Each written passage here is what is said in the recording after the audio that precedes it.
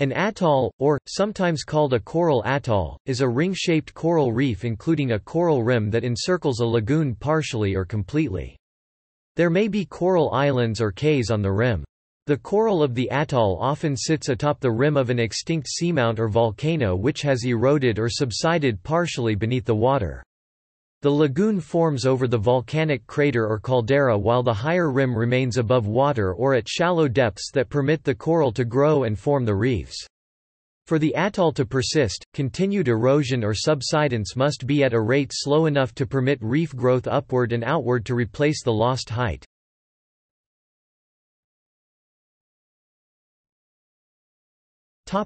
Usage.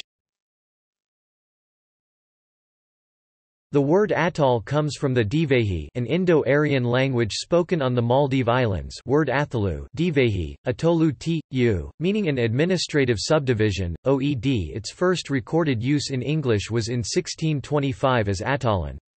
Charles Darwin recognized its indigenous origin and coined, in his The Structure and Distribution of Coral Reefs, the definition of atolls as circular groups of coral islets, that is synonymous with lagoon island.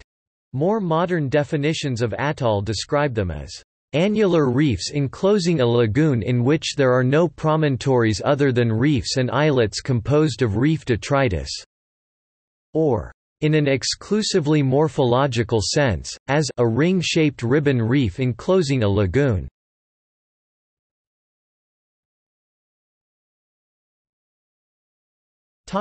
Distribution and size.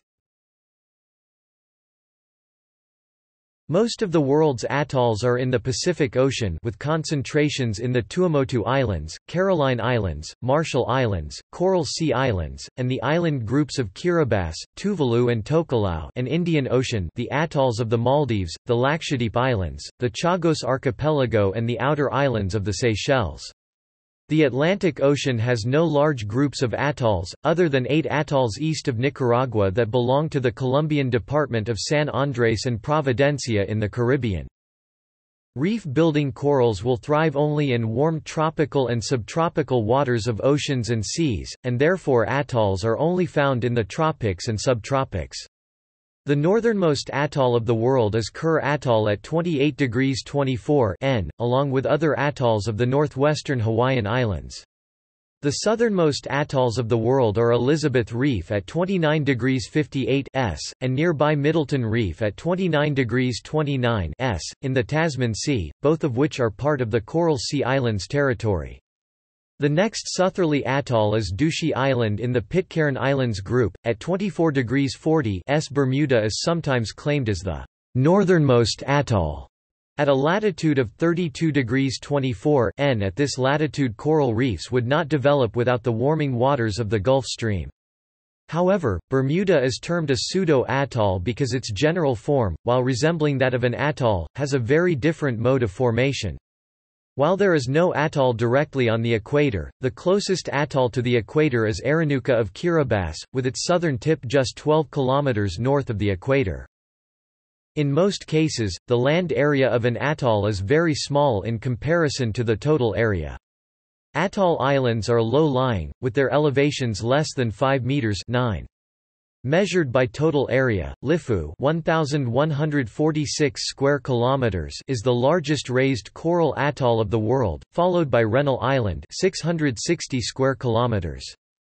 More sources however list as the largest atoll in the world in terms of land area Kiritimati, which is also a raised coral atoll 321.37 square kilometers land area, according to other sources even 575 square kilometers, 160 square kilometers main lagoon, 168 square kilometers other lagoons, according to other sources 319 square kilometers total lagoon size. The remains of an ancient atoll as a hill in a limestone area is called a reef knoll. The second largest atoll by dry land area is Aldabra with 155 square kilometers. The largest atoll in terms of island numbers is Huvadu Atoll in the south of the Maldives with 255 islands.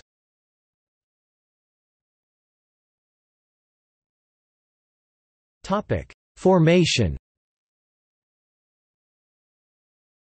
In 1842, Charles Darwin explained the creation of coral atolls in the southern Pacific Ocean based upon observations made during a 5-year voyage aboard HMS Beagle from 1831 to 1836. Accepted as basically correct, his explanation involved considering that several tropical island types—from high volcanic island, through barrier reef island, to atoll, represented a sequence of gradual subsidence of what started as an oceanic volcano. He reasoned that a fringing coral reef surrounding a volcanic island in the tropical sea will grow upward as the island sinks, becoming an almost atoll, or barrier reef island, as typified by an island such as Aitutaki in the Cook Islands, Bora Bora and others in the Society Islands. The fringing reef becomes a barrier reef for the reason that the outer part of the reef maintains itself near sea level through biotic growth, while the inner part of the reef falls behind, becoming a lagoon because conditions are less favorable for the coral and calcareous algae responsible for most reef growth. In time, subsidence carries the old volcano below the ocean surface and the barrier reef remains. At this point, the island has become an atoll. Atolls are the product of the growth of tropical marine organisms, and so these islands are only found in warm tropical waters. Volcanic islands located beyond the warm water temperature requirements of hermatypic reef-building organisms become seamounts as they subside and are eroded away at the surface. An island that is located where the ocean water temperatures are just sufficiently warm for upward reef growth to keep pace with the rate of subsidence is said to be at the Darwin point. Islands in colder, more polar regions evolve toward seamounts or guyots, warmer, more equatorial islands evolve toward atolls, for example Kerr Atoll. Reginald Aldworth Daly offered a somewhat different explanation for atoll formation: islands worn away by erosion, by ocean waves and streams, during the last glacial stand of the sea of some 900 feet (270 meters) below present sea level developed as coral islands, atolls, or barrier reefs on a platform surrounding a volcanic island not completely worn away, as sea level gradually rose from melting of the glaciers. Discovery of the great depth of the volcanic remnant beneath many atolls such as at Midway Atoll favors the Darwin explanation, although there can be little doubt that fluctuating sea level has had considerable influence on atolls and other reefs. Coral atolls are also an important place where dolomitization of calcite occurs. At certain depths water is undersaturated in calcium carbonate but saturated in dolomite. Convection created by tides and sea currents enhance this change. Hydrothermal currents created by volcanoes under the atoll may also play an important role.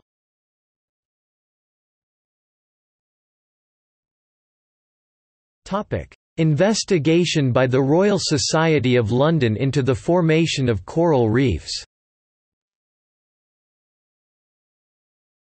In 1896, 1897 and 1898, the Royal Society of London carried out drilling on Funafuti Atoll in Tuvalu for the purpose of investigating the formation of coral reefs to determine whether traces of shallow water organisms could be found at depth in the coral of Pacific atolls.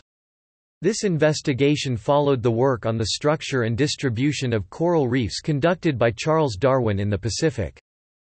The first expedition in 1896 was led by Professor William Johnson Solis of the University of Oxford. The geologists included Walter George Woolnow and Edgeworth David of the University of Sydney. Professor Edgeworth David led the expedition in 1897. The third expedition in 1898 was led by Alfred Edmund Fink.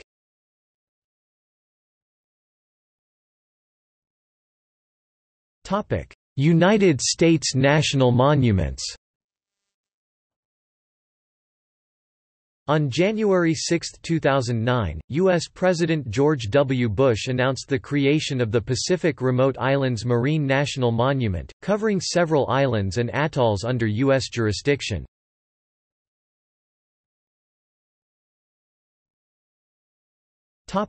See also: